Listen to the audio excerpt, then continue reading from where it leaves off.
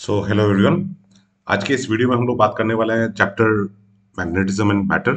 ठीक है, one shot revision होने वाला है फ्रॉम एनसीईआरटी। सो आप लोग भी अपना एनसीईआरटी ले लीजिए। ठीक है। सो इंट्रोडक्शन में यहाँ पे एक प्रॉपर्टी पूछ सकते हैं, what do you mean by directional property of magnet. ठीक है। सो डायरेक्शनल प्रॉपर्टी ऑफ मैग्नेट का मतलब क्या है? When A thin piece of long magnet, when suspended freely, pointed along the north south direction of earth। ठीक है, so that is called directional property of magnet. ठीक है। उसके बाद आगे बढ़ना है और यहाँ पे आना है सेकेंड पेज में, common ideas regarding magnetism. Common ideas regarding magnetism. ठीक है। तो first point, the earth behaves as a magnet with magnetic field pointing approximately pointing approximately along the geographic south and north pole। ठीक है। अच्छा, उसके बाद when A second point क्या है? When A bar magnet is freely suspended it points in the north south direction. So that is the directional property of magnet. Now there is the repulsive force when north poles of two magnets are brought closure. मतलब यहाँ पे सिर्फ इतना लिखना काफी है कि like poles ripples, unlike poles attract. ठीक है। अच्छा, फिर ये फोर्थ प्रॉपर्टी बहुत इंपॉर्टेंट है, magnetic monopoles do not exist. ठीक है, magnetic monopoles do not exist मतलब हम लोग नॉर्थ पोल साउथ पोल को सेपरेट नहीं कर सकते हैं। ठीक है। फिफ्थ पॉइंट एक कॉमन ऑब्जर्वेशन है, it is possible to make magnets out of ions and alloys. ठीक है। तो यहाँ पे main basic property of magnetism पूछते हैं या कॉमन आइडियाज ऑफ मैग्नेटिज्म पूछते हैं। तो नंबर वन आपको डायरेक्शनल प्रॉपर्टी के बारे में बताना है। Number two, like poles repel unlike poles attract. फिर आपने बता दिया magnetic poles do not exist. ठीक है। एंड फिर बता सकते हैं अर्थ बिहेव्स एज ए मैग्नेट। ठीक है। अच्छा, फिर आ गए द बार मैग्नेट। तो यहाँ पे कुछ इतना खास नहीं है, ये तो आपने एक्सपेरिमेंट में भी किया है। नेक्स्ट आपको देखना है अच्छी तरह से मैग्नेटिक फील्ड लाइंस का प्रॉपर्टी। ठीक है, मैग्नेटिक फील्ड लाइंस ये आपको ड्रॉ करने के लिए भी आ सकता है। ठीक है। तो यहाँ पे फर्स्ट पॉइंट क्या दिया हुआ है? The magnetic field lines of a magnet form continuous close loops. ठीक है। तो this is unlike the electric dipole where field lines do not form close loop. मतलब इलेक्ट्रोस्टैटिक्स में हम लोगों ने इलेक्ट्रिक फील्ड लाइंस जो पढ़ा था वो क्लोज लूप फॉर्म नहीं करता है, but magnetic field lines they form close loop. ठीक है। The tangent the tangent to the magnetic field line, the tangent to the magnetic field line represents the direction of the net magnetic field, represents the direction of the net magnetic field at that point. This is similar to electric field lines। ठीक है। फिर the larger the number of field lines crossing per unit area, the stronger is the magnitude of magnetic field। मतलब किसी एक unit area से magnetic field line ज्यादा पास हो रहे हैं तो वहां पे मैग्नेटिक फील्ड ज्यादा स्ट्रॉन्ग होगा। ठीक है। फिर मैग्नेटिक फील्ड लाइंस इंटरसेक्ट नहीं करता, magnetic field lines do not intersect. ठीक है। Why they do not intersect? Because वही टेंजेंट वाला बात, वहां पे पॉइंट ऑफ इंटरसेक्शन में दो टेंजेंट हो जाएंगे। This is similar to your electric field lines. Electric field lines भी इंटरसेक्ट नहीं करते हैं। ठीक है। Bar magnet as equivalent solenoid, तो ये एक डेरिवेशन है जो आ सकता है। ठीक है।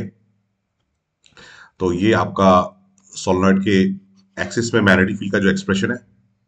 ठीक है। Now this is similar to the expression in electrostatics, electric dipole के एक्सिस में जो हम लोगों ने मैग्नेटिक फील्ड कैलकुलेट किया था, और सॉरी इलेक्ट्रिक फील्ड कैलकुलेट किया था। ठीक है। उसके बाद आगे हम लोग dipole in uniform magnetic field, torque on a dipole in uniform magnetic field. तो टॉर्क का एक्सप्रेशन है ये tau is equal to M cross B. M हो गया मैग्नेटिक डाइपोल। फिर वहां से ऑसिलेशन ऑफ टाइम पीरियड का भी एक्सप्रेशन निकालने के लिए आता है, T is equal to twice by square root of I by M B. आई हो गया मोमेंट ऑफ इनर्शिया। ठीक है। फिर यहाँ पे ये हो गया पोटेंशियल एनर्जी का एक्सप्रेशन। ठीक है। पोटेंशियल एनर्जी मिनिमम जब होता है वो stable equilibrium, potential energy is minimum at theta equal to 0 degree, तो that is stable equilibrium. Stable position, stable equilibrium का मतलब है पोटेंशियल एनर्जी मिनिमम है, और अनस्टेबल का मतलब है पोटेंशियल एनर्जी मैक्सिमम है। ठीक है। तो यहाँ पे आपको पूछ सकते हैं अनस्टेबल पोजीशन कौन सा है, स्टेबल पोजीशन कौन सा है। ठीक है। और ये टाइम पीरियड का एक्सप्रेशन देख लेना है, ये डेरिवेशन इंपॉर्टेंट है। ठीक है। उस टाइम पीरियड के डेरिवेशन के ऊपर यहाँ पे एक एग्जांपल भी दी, एग्जांपल 5.1। फिर ये सब चीजें तो कॉमन ऑब्जर्वेशन की है। ठीक है। Regarding expression for magnetic field axial line में, इक्वेटोरियल लाइन में, this is similar to the one we have studied in electrostatics, ठीक है। इलेक्ट्रोस्टैटिक्स में इक्वेटोरियल लाइन में जो इलेक्ट्रिक फील्ड था वो कुछ ऐसा था, 1/4 pi epsilon not minus P by are cube. और एक्सियल लाइन में जो था वो था ई ए is equal to 1/4 pi epsilon not twice P by are cube, ठीक है। ये माइनस साइन क्या है, क्योंकि मतलब ई और पी का जो डायरेक्शन है वो ऑपोजिट में है, ठीक है। ई और पी का डायरेक्शन ऑपोजिट में, यहाँ पे भी वही बी और एम का डायरेक्शन ऑपोजिट में, इसलिए यहाँ पे ये माइनस साइन है, ठीक है। आगे बढ़ते हैं। Magnetism and Gauss law, another important thing, ठीक है। ये कई बार पूछा गया है कि जो टोटल फ्लक्स है for a close surface it is equal to zero. ये क्या शो करता है कि magnetic force, magnetic menopause exist नहीं करता है, ठीक है। The Gauss law in magnetism, statement क्या है, Gauss law in magnetism is net magnetic flux through any close surface is zero, ठीक है। आगे बढ़ते हैं, आगे बढ़ते हैं, बढ़ते बढ़ते बढ़ते हम लोग पहुंच गए अर्थ मैग्नेटिज्म में,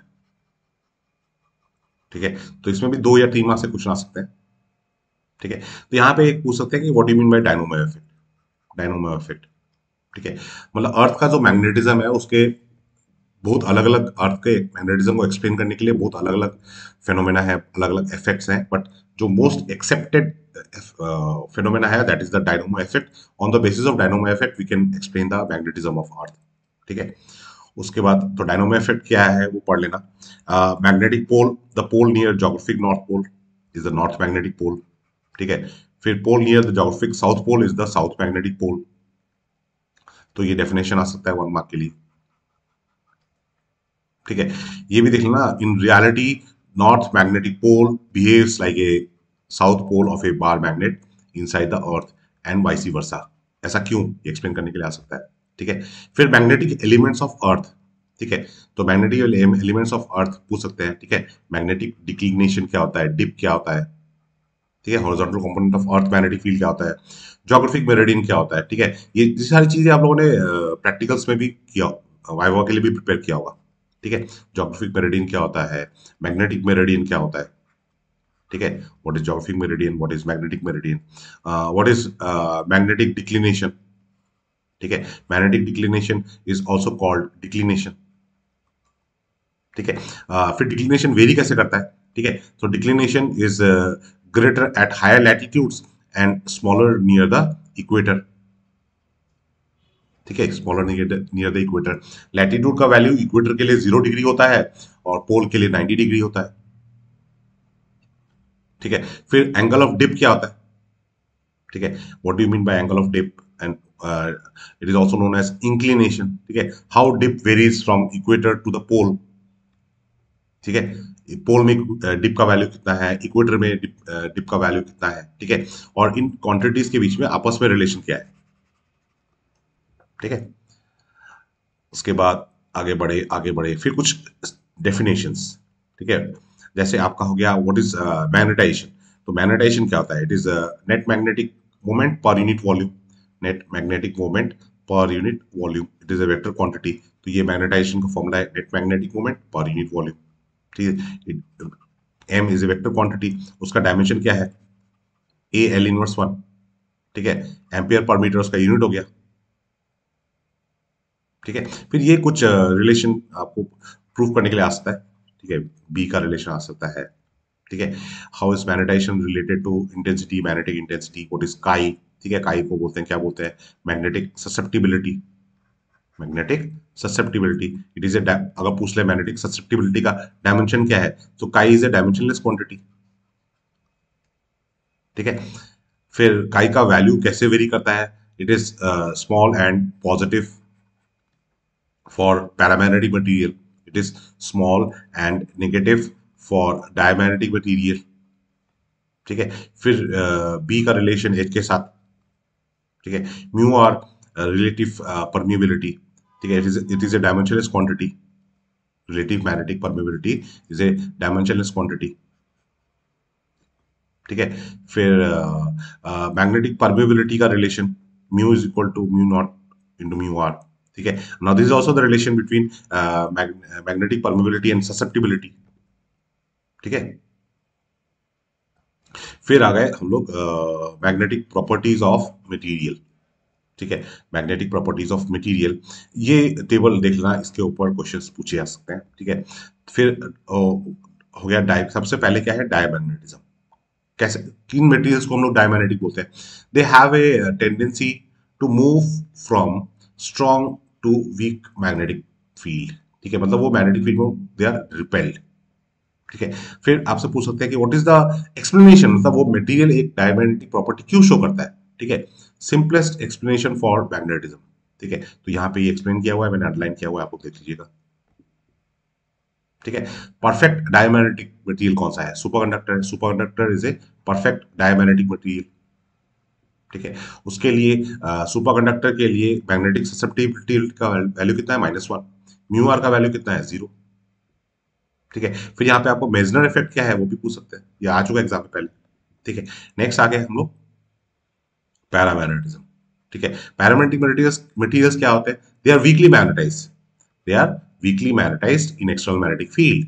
they are weekly magnetised in external magnetic field, मतलब क्या है? They have a tendency to move from reason of weak magnetic field to reason of strong magnetic field, that is they are weekly attracted by magnet, weekly attracted. ठीक है। फिर उसके बाद explanation for paramagnetic behaviour. ठीक है। फिर ये एक इंपॉर्टेंट चीज 1 मार्क के लिए पूछ सकते हैं, क्यूरी लॉ। ठीक है। काई is inversely proportional to absolute temperature. ठीक है। काई is inversely proportional to absolute temperature. ठीक है। तो यहाँ पे ये ऑब्जर्वेशन कि पैरामैग्नेटिक मटेरियल के लिए both chi and mu depend not only on the material but also on temperature, also on temperature। ठीक है। फिर आगे हम लोग फेरोमैग्नेटिज्म। ठीक है। फेरोमैग्नेटिज्म क्या होता है? दे आर स्ट्रांगली मैग्नेटाइज, मतलब they are strongly attracted, they get strongly attracted in magnetic field, they get strongly attracted in magnetic field. ठीक है। फिर उनका एक्सप्लेनेशन, ठीक है, on the basis of domain, domain theory. ठीक है, कि why it is strongly attracted. ठीक है। उसके बाद टाइप्स ऑफ फेरोमैग्नेट। ठीक है। हार्ड फेरोमैग्नेट क्या होता है? हार्ड फेरोमैग्नेट क्या होता है, उसके एग्जांपल्स क्या क्या हैं? ठीक है। सॉफ्ट फेरोमैग्नेट क्या होता है, उसके एग्जांपल्स क्या क्या हैं? ठीक है। Now what do you mean by Curie temperature? Curie temperature क्या होता है? ठीक है। Susceptibility, how it varies with temperature, ये रिलेशन।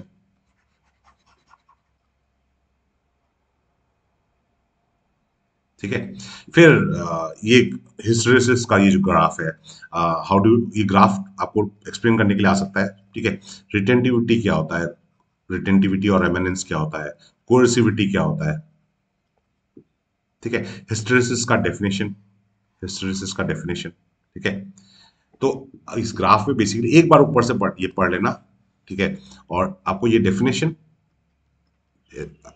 आपको पढ़ने का देखो, अभी का टाइम बिल्कुल नहीं पढ़ाया है, तो एटलीस्ट ऊपर ऊपर से इसको पढ़ लो, इसको पढ़ने में सपोज से 5 से 7 मिनट लग गए। मेन आपको ये डेफिनेशंस आपको पता होना चाहिए। ठीक है। और ये ग्राफ का मतलब, ग्राफ का नाम हिस्टेरेसिस कर्व क्यों बोलते हैं? ठीक है, जस्ट एक सेंटेंस है ये लिखने का। ठीक है। इस ग्राफ में सिर्फ एटलीस्ट ये बेसिक आइडिया अगर आपको हो गया, और उसके बेसिस पे हम लोग मतलब आइडेंटिफाई कर सकते हैं, based on this graph we can identify कि विच materials are suitable for making permanent magnets. ठीक है। परमानेंट मैग्नेट बनाने के लिए किस तरह के मटेरियल सुटेबल होता है, क्योंकि उनका रिटेंटिविटी ज्यादा होना चाहिए। ठीक है। सिमिलरली कोर ऑफ इलेक्ट्रोमैग्नेट्स किस तरह के मटेरियल होने चाहिए? ठीक है। Have high permeability and low retentivity.